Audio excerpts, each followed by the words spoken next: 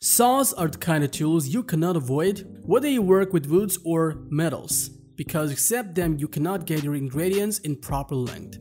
But keep in mind that using the wrong saw on the wrong arsenal may damage your work, including your priceless body parts. Hence, we have explained 10 mostly used saw types and their aspects over its 50 delicate variants, so that you can find out which one is made for your certain projects. So without further ado, let's cut into the video.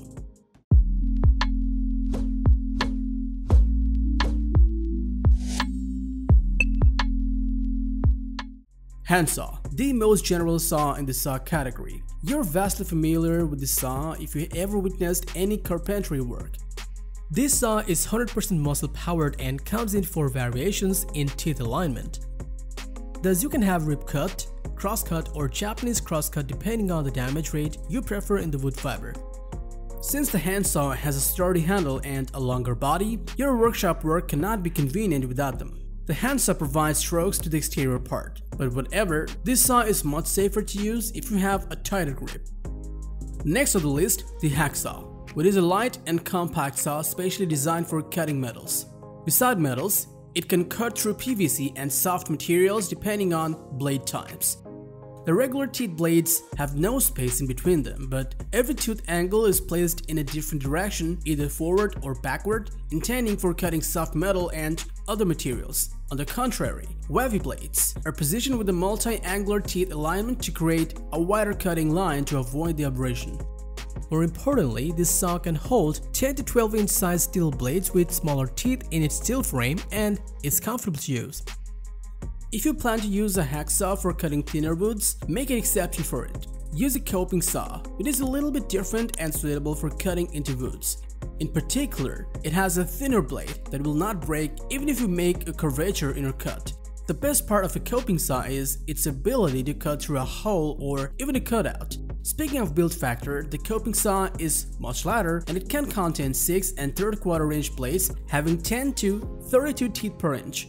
So for making crafts or cutting through holes, this saw is a good pick for precision.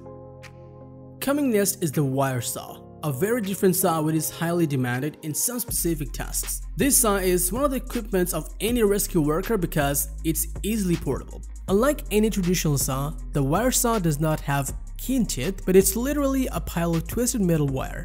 Besides, it can cut rocks into parts for industrial purposes. This saw is ideal for a hiker for any survival scenario. To use it faster, you'll need thick gloves to avoid hand fatigue.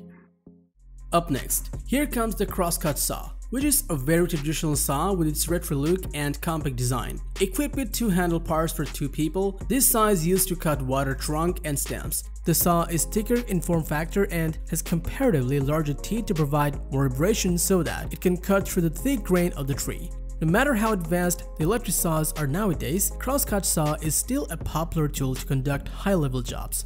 If you were a professional woodcutter, this tool is of value for you. Let's go back outside for a while to observe the chainsaw, because chainsaws are driven through electric or fuel power to rotate a chain to cut wide lumber like a big tree. After powering on, a motor starts rotating a chain which is attached with a guide bar and merged with deadly teeth. The length of this bar varies from 12 to 36 inch long. In favor, you can adjust the speed of a chainsaw however you want to cut faster or slower. But you have to be careful while cutting as the saw gives powerful kickbacks, so always wear PPE, gloves and helmet before starting a chainsaw, otherwise those creepy horror movie scenes will come true. Next on the list, the circular saw, which is designed to cut following a straight line, and basically it is the motorized version of handsaw having a round bill design.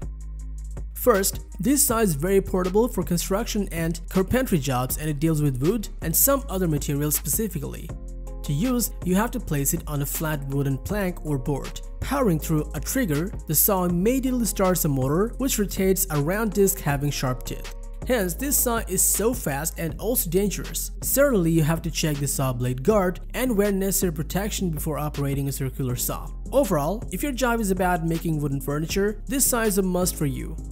Designed to cut curves and details, the Jigsaw has a thin blade that can be tracked around to cut out, so you get exactly the design you want without breaking the cutout edges. This saw is powered by fuel or electricity and works the same as a circular saw. But instead of rotating the disc, this saw makes the blade go up and down multiple times but is counted as strokes per second. The jigsaws are suitable for DIY and furniture work as you can make a cutout design out of a board. Not to mention, you can have a basic straight line cut as well as other saws. The reciprocating saw provides a back and forth motion to deliver strikes. It gives a better holding position to work above the ground. Again, this saw is electric or gas powered and very compact to carry around. You can get full usage of this saw only if you are a pro woodworker. But during use, you'll get some benefits such as cutting through a corner horizontally or vertically as needed. Finally, remember to have a tight grip so that the blade does not slip on the starting of the reciprocating saw. Last on the list, a table saw is named after its design. You probably noticed them in a wood shop or saw factory where big piles of wood planks are brought on the table to cut in pieces. Once the machine is started, you have to push the wood towards a wide blade disc rotating at a higher speed. This saw comes with a stationary tabletop and you can adjust the speed manually. Also, this saw has some variants of its own like job site saw, hybrid saw, compact saw, sliding saw, contractor saw, and the list goes on for a while. Anyway, table saw is for professionals only. It needs special training to operate the saw safely. So that was the 10 types of saws depending on their features and working circumstances. We hope you know how the saw world and how it will finish your desired project. Thanks for watching. Like, comment and share the video if you found it helpful, and subscribe to our channel if you want to see more videos like this on your feed.